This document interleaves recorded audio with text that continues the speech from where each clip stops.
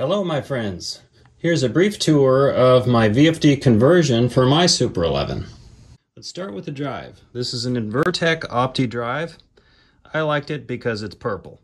But seriously, I chose this because I liked the customer support from Invertek and I wanted to use a commercial drive, figuring that might serve me better, and I did like the ergonomics of this particular drive.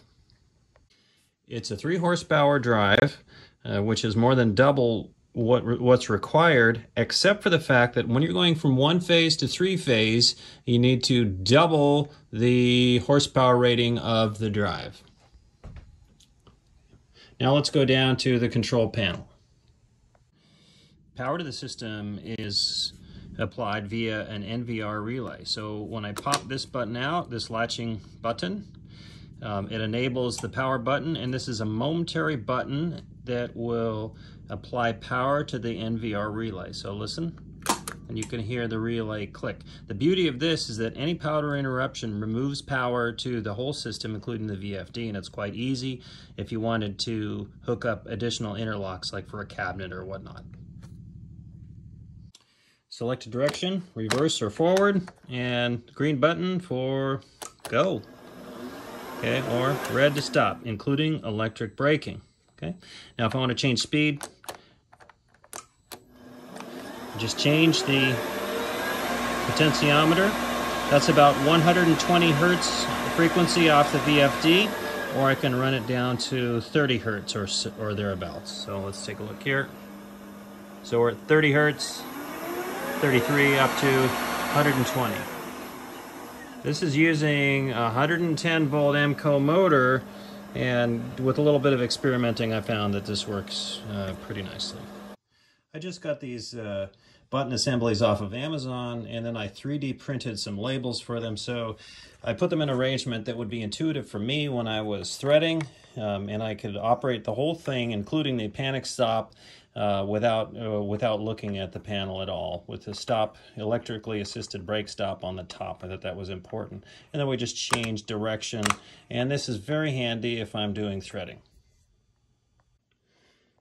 The front panel is connected up to the junction box in the back of the Super 11 by this hose that's connected to this gland connection, so all the connections are watertight. I chose not to go through the face as others have done through the original switch hole, because I found it a little bit cramped for the number of control wires that I was using. Here's the junction box for the Super 11. My Super 11 has a mill head on it, so I'm capitalizing on the 110 volt input to feed that 24 volt DIN power supply via that single pole breaker on the left there. Otherwise, it's mostly unrelated to the VFD system. 240 volt mains comes in via that double pole breaker, and that double pole breaker feeds a 220 volt relay that you see in the back there. Let me see if I can focus a little bit better on that. So that is what's actually feeding the VFD. It goes up through the column on top of the cabinet there and up to the VFD, and then 3-phase coming out comes down the same way and into that blue reactor in the back. So that's an inductive reactor. Basically, it's three inductors, so ferrous core inductors all linked together on the same core, and those are used with induction motors as a filter to limit inrush current to the field windings. I felt that was important since I'm retrofitting this old motor and asking it to do something it was never meant to do originally. So yes, there is a protection cover missing under that breaker. I'll add the cover, and I may actually pull a whole DIN rail out and put it externally so I can locate the cabinet against a wall and still have ready access to it. Emco. 124 volts AC is fed through the small breaker, or the breaker on the left, and that feeds a 24 volt DC power supply. The power supply in turn feeds this NVR configured double pull, double throw relay. When I push the enable switch, watch what happens. You can see a circuit is made through the relay momentarily. So this energizes the relay. Okay, and then as soon as that happens, one of the poles of the relay closes, and that causes the 24-volt relay power to go through itself, so it kind of winds back on itself and comes back around through the coil, and again finds a path to neutral. That e-stop button is, when it's popped out, it's normally closed. So if I hit that e-stop button, it's going to drop the latch on the relay and everything shuts off. Likewise, if the power just shuts off, the whole system is de-energized, it cannot come back on. Okay.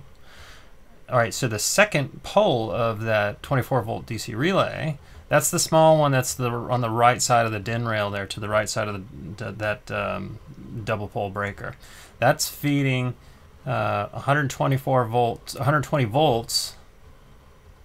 into the contactor, which is just a relay, a double pole single throw relay, right? And so in doing so, it energizes the contactor, and that's how we switch the 240 volt mains supply to the variable frequency drive. I hope that makes sense. About the motor windings. So you can see this junction strip that I've put in here, or terminal strip, and I have access to all the field windings. So this is kind of nice, so if I ever wanted to change it, I could. Like I said, I have tried the Y configuration. It worked fine, the high-speed configuration on this Dollander motor, but I found that the delta actually was quieter, and then that also leaves me with the high torque capability of the motor as well. So that's what I've settled on. By the way, that capacitor there is only used for the mill head, not for the Super 11. The original Super 11 had a pair of capacitors additionally, for at least for the single phase units. Mine was a 110 volt unit. So there you have it. The Invertek VFD retrofitted onto an old Maximat Super 11. Thanks for watching. Bye.